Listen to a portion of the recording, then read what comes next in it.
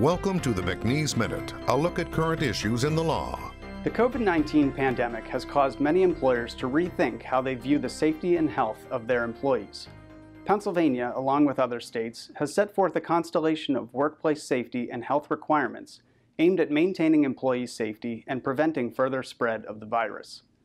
Oftentimes, compliance with these measures may include developing plans to ensure proper physical distancing, managing an instance of COVID-19 exposure in the workplace, and crafting personnel policies to both demonstrate compliance and to showcase an employer's role in facilitating public health.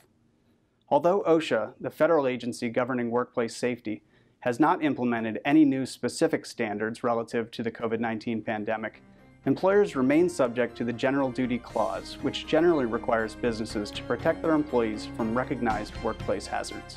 For more information, visit McNeeslaw.com.